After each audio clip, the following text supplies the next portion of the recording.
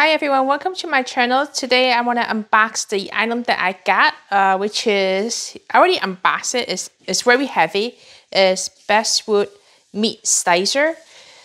Yeah, it came out with a huge giant box that I ordered from Amazon, and when I lift it, it's definitely feel heavy. After opening the box, I would say the home high-end version, home use residential high-end version is very heavy. And it's made with stainless steel, and then they have a grinder here in the front, which you can press the button when you need it. And there's a one in the back, right here. I don't want to get the low-end version because all here, most of the part you can get replacement from their site, like Beswood.com. You can get the stone replacement, you can get like the slicer, you can replace it, you can replace this. So I think most of the item you can get replaceable versus the low-end version, you pretty much cannot replace. And if it's get worse, you pretty much need to toss out. And I heard that the motor from the lower-end version is not as good, and this motor is very good. And I think it's very quiet. If I turn the suction cup, it's stuck on it. It's very good. It's not gonna move. If I push it very hard, it's not moving. So which is very, very good. And you can, if you unlock this, I believe you can take this out and clean off the cutter. And I already put on this plastic so that there's no like meat or anything that go into this little motor right here. As well as you need to put this little plastic, just avoid, like also a safety protection to avoid your hand or slice off when you cut it. So it'll try to prevent you like cutting, like touching on here. So which is good. And let's turn it on. And this is the dialer. This is the on button, press it. Oh, this is what happened. I haven't plugged in yet. Let's plug it in. And let's turn on. Doesn't sound, the noise is very low. You can hear it. It's not that loud at all. And you see this spinning around. It's spinning, and you can adjust the dialer, how thick the cut, up to 12 millimeter.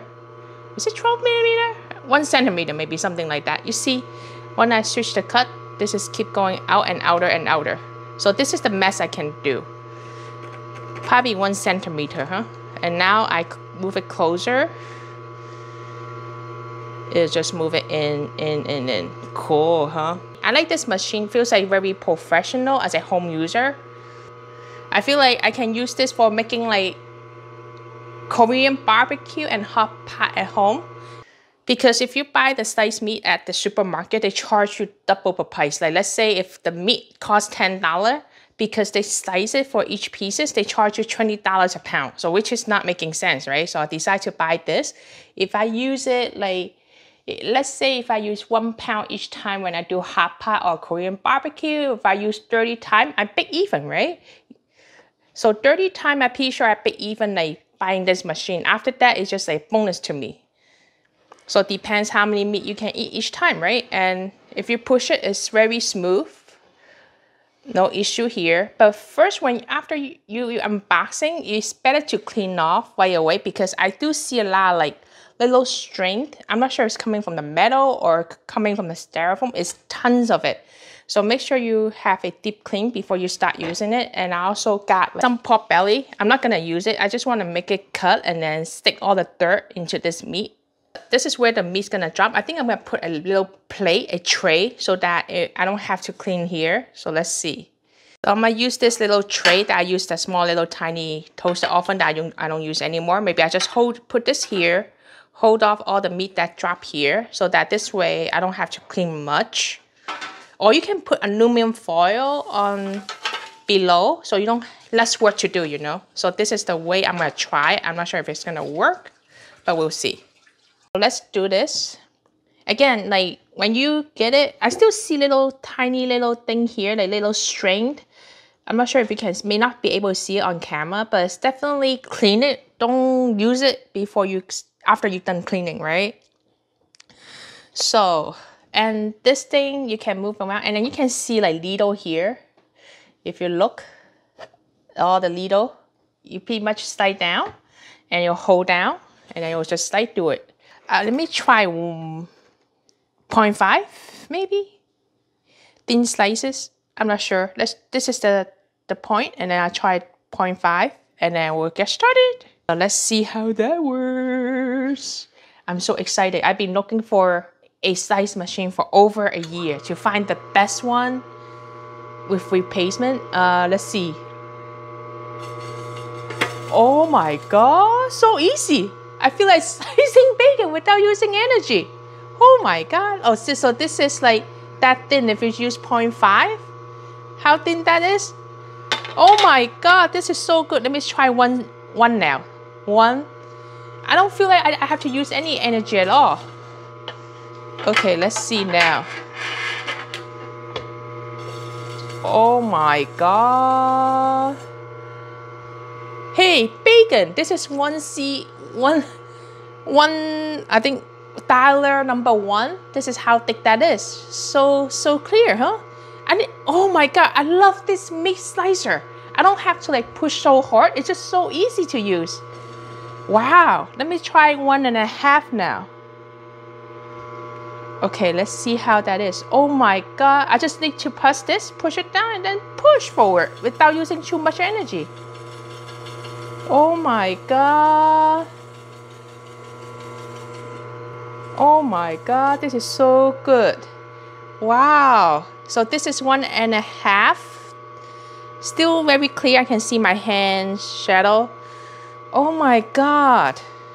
See, you see, when I do this, it's very so smooth by pushing forward and backward. I don't have to use any zero power, energy, human energy effort, right? Look at this. Oh my god. Oh, now when you get 2, you need to push a little bit harder because you are making a thick slice. Oh, wow. This is how thick that is for 2. So I think for hot pot size, I think 2 is good enough. Oh my god. This is like bacon, like thin slices. It's so good. And the noise is not that loud enough. It's very quiet. I guess you're paying for the quality. Oh my god, this is so good. So let me stick with 1.5 so I can couple more pieces as a cleaning. See? Oh my god, this is so good. Oh, okay.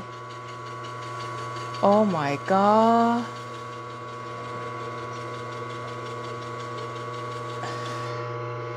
Huh, 1.5 still thick, huh? Oh my god. All this bacon. Yeah, having this tray is very good. I feel like even though you have a tray here, there's still some like ice dripping over there, so just wiped off, right? At least having a tray is better. Now I'm going back with 1. Yeah, you see, like there's still some little dirt probably from the ice dripping in here, so probably may use some cloth, wipe it off. But at least if you have a tiny small tray, or get it from Target, they have a small version of this kind of tray, use it, or use aluminum. You have less thing to clean, basically. Wow.